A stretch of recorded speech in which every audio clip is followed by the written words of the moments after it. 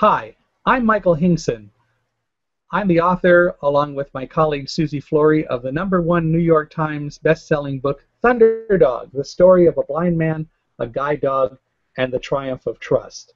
We wrote Thunderdog in 2011 to tell Roselle's and my story about our survival and escape from the World Trade Center on 9/11. But the story really isn't about survival.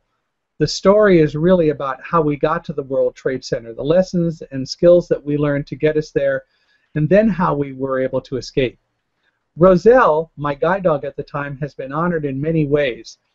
One of the most substantive ways I think that she has been honored through the years is that Ron Burns, the foremost animal artist in the world, painted Roselle's picture.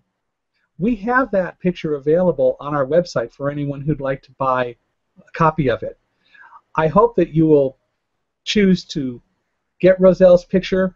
Also buy the book and read her story and learn how guide dogs and people work together, because it's not about the guide dog, it's not about the person, it's about the team.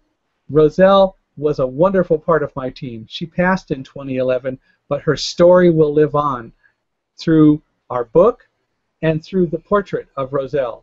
So I hope that you'll go to www.michaelhingson.com, pick up a copy of the book, and also a copy of the portrait of Roselle. And of course, if you need a speaker at an event, please contact us at www.michaelhingson.com. Thanks very much.